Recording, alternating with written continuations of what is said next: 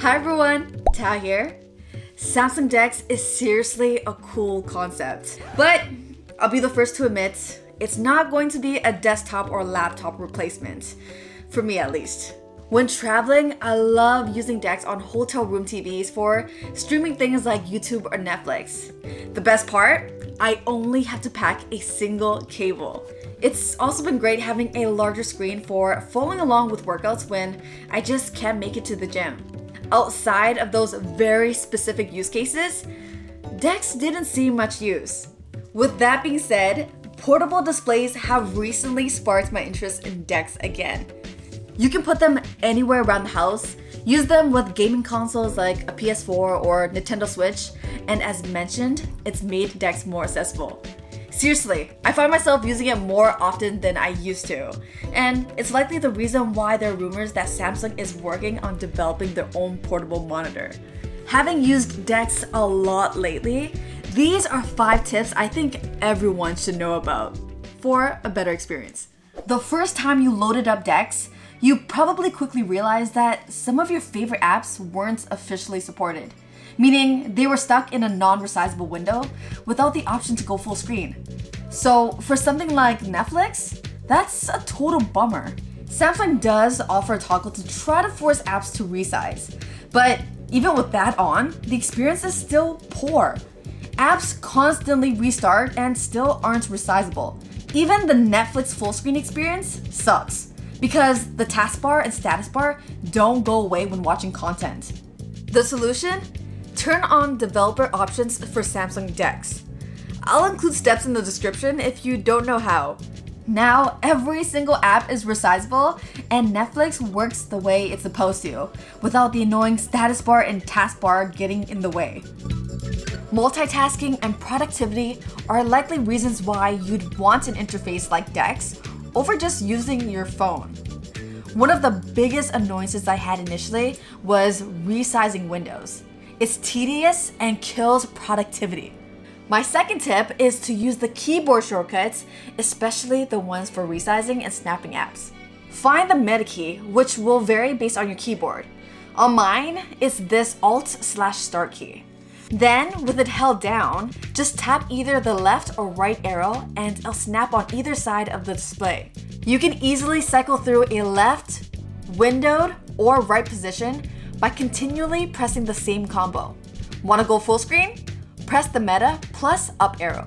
There are quite a few other shortcuts, like one to open your notifications, one to launch your default email or messages app, and even one to start and exit DeX. Once you get used to them, keyboard shortcuts really improve the experience. Although using the phone as a trackpad is totally fine, nothing is going to give you the precision and speed of a Bluetooth mouse. Using the right click on your mouse will open up a bunch of new shortcuts and options. You can also replicate this on the trackpad with a 2-finger tap. Right-clicking on certain apps will reveal app shortcuts that you can drag to the home screen for quicker access. In the Samsung Files app, right-clicking on folders will allow you to create a shortcut to that specific folder on your home screen. A useful one I like having quick access to is the screenshot folder. On the taskbar, if you right-click an app, you'll have the option to pin it to the taskbar, so it stays there, even when the app is not open. It's a great way to always have access to your most used apps. I prefer having my most used apps here over the home screen since it means you don't have to exit out of apps to get to them.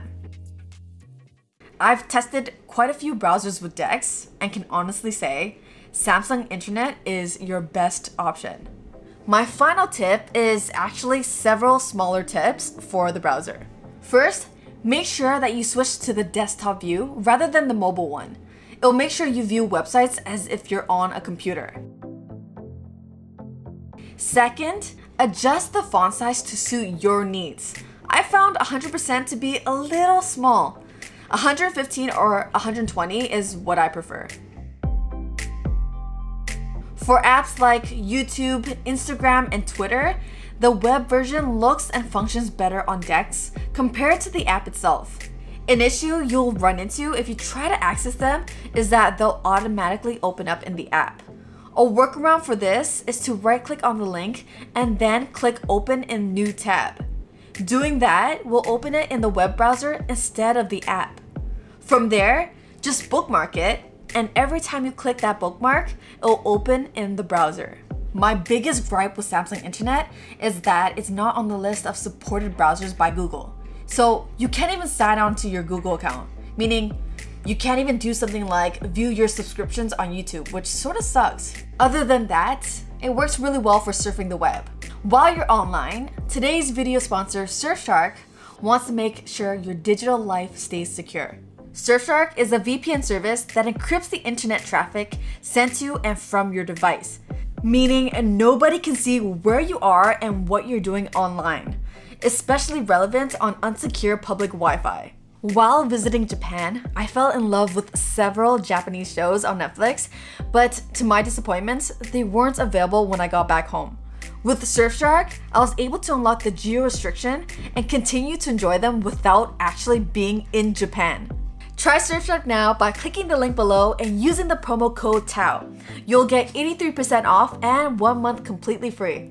Don't love the service? No worries. They offer a 30-day money-back guarantee too. Thank you, Surfshark, for supporting the channel. I've said it before, but at the end of the day, Samsung DeX still runs mobile apps. If your workflow requires desktop-class apps, this isn't going to replace your computer anytime soon. However, for those with more basic computing needs like word processing, answering emails, surfing the web, or just consuming content, DeX could be an option worth exploring.